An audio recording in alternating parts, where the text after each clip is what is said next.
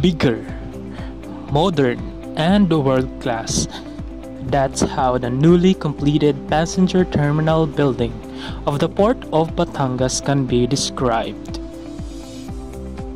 Another milestone for the country's maritime sector unfolded last June 14, 2022, as the Department of Transportation, together with the Philippine Ports Authority, leads the inauguration ceremony of the upgraded integrated passenger terminal building of the Port of Batangas in Batangas City.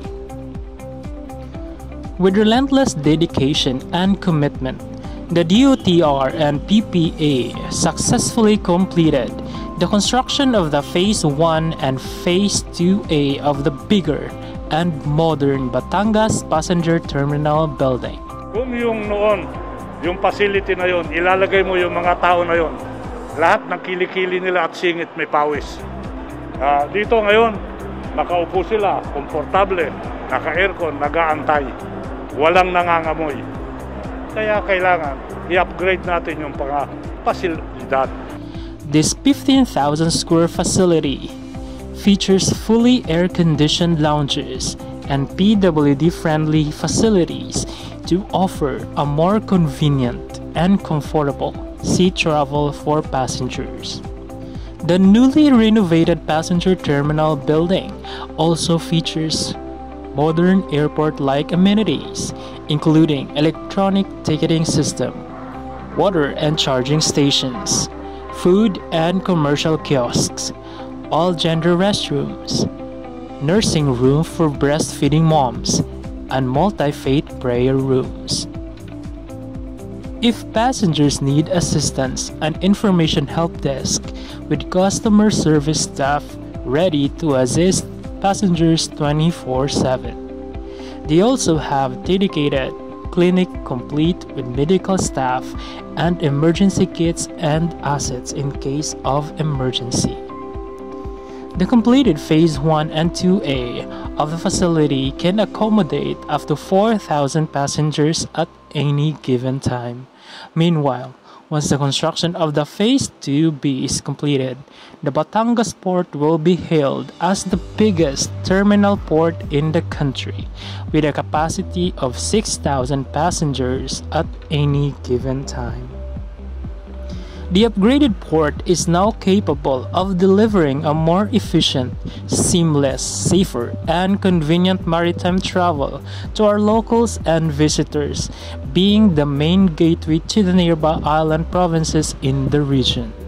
These developments are also seen to further provide livelihood to Batangueños, as more job opportunities will be opened and expected to usher economic and tourism growth in Calabazon.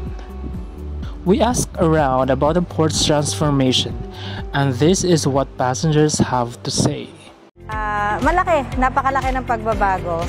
Yung konsepto nito is kaya yung parang sabi ko is parang nasa airport tayo. So, happy ako and very proud, Batangueña, kasi nakita ko yung napakalaking pagbabago ng ating pier. Naging mas kaya-aya at the same time, mas nagkaroon ng maayos na sistema dito. Especially dito sa loob, yung mga passengers, nagkaroon ng pagkakataon na makapagpahinga ng maayos. Kasi ang lawak-lawak niya, tapos ang ganda, ang ganda. Mas maganda yung bago kasi malamig, tsaka malinis. Nakikita yan naman, dyan, maganda yung upuan. Tsaka nag-i-entertain ng maayos yung napakaluwag, maliwalas, tsaka hindi hassle yung pagdala ng mga gamit dahil maluwag yung space. Tsaka madali makita yung kung saan gate ka lalabas. Ito ay napakaganda ngayon ng ating terminal. Hindi ka pares nung araw na kung saan napakasikip at saka para bang walang social distancing nung araw. Ngayon, komportable, magandang aircon, magandang mga upuan. Tapos meron pa sila dyan board na nagsasabi kung anong oras ang boarding, paano hindi ka nalilito at saka kung saan ka mag-board. Ako'y nagpapasalamat sa ating presidente na sa kanya rin yatang sinulong niya itong ganitong terminal para sa atin, sa mga roro at sa para sa mga commuters sa katulad ko. Maraming salamat po.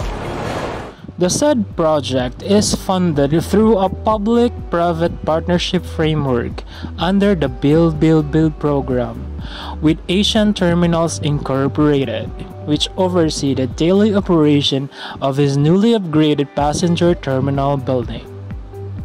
With only a few days left before the end of the term of the Duterte administration, the Department of Transportation will continue to work and deliver more to fulfill the promise to a more convenient and comfortable life for every Filipino.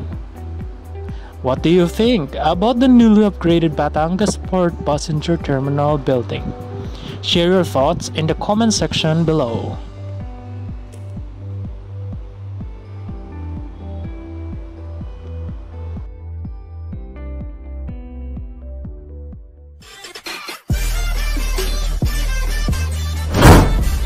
Don't forget to subscribe and ring the bell.